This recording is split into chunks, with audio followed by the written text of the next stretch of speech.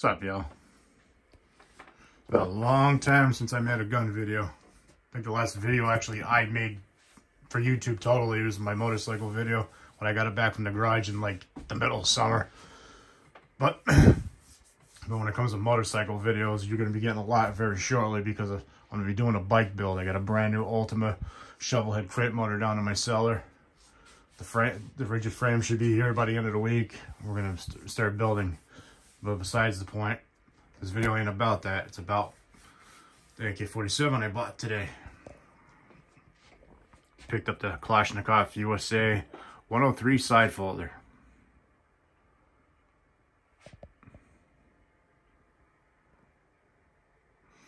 Look at her all in her glory. Been waiting about a year for Kalashnikov USA to come out with it. Well, release this one. I figured if I'm going to buy a 100 series Kalashnikov, especially the 103, well, actually any of the 100 series, it's got to have the side folder on it. I don't want that half-ass shit. Things I will say about this rifle from taking it out of its case and giving it a pretty quick inspection. I mean, compared to other AK-47s I've owned, even the Arsenals, this one in particular, Kalashnikov USA has their shit together because this is a fucking tight rifle. I mean, it's put together well. According to things I've read and whatever and whatnot, Kalashnikov USA does everything to spec is the same as Kalashnikov concern in Russia. Everything on this is right. I mean, the safety's spot on. It's not too tight. It's not too loose. It's got a friggin' chrome line hammerfoot barrel. I think the first 103s that came out weren't chrome line, but this was chrome line. The gas tube latch on this is tight.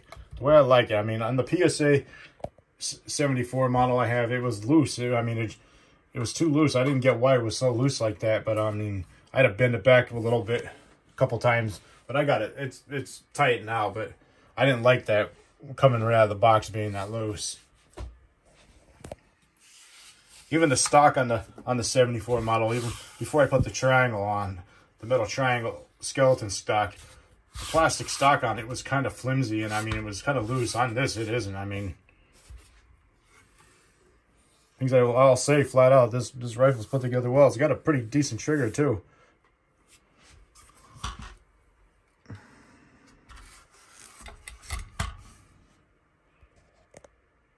The receiver writing is pretty much the same as the Sega.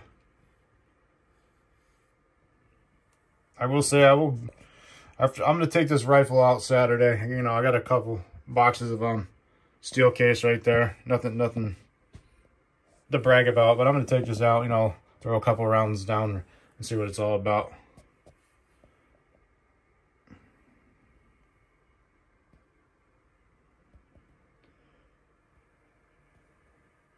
I will say I'm pleased with it. I mean, it's put together pretty good. I know when I seen the video, Tim's video on the Military Arms channel last week at like 3 in the morning, I know when he said he got his, it only came with one steel Korean mag, which there it is right there.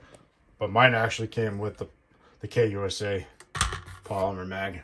I know on their website they're sold out. That's why I had to buy a bunch of these commercial Bulgarians right here. Got some more coming too. Got some AK-74 commercial Bulgarians right there and some Circle 10s.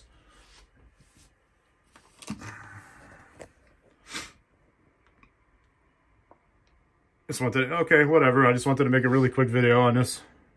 Nothing spectacular, nothing to brag about. I just wanted to show everybody. Alright, I'm going to watch the Book of Boba Fett. Ciao.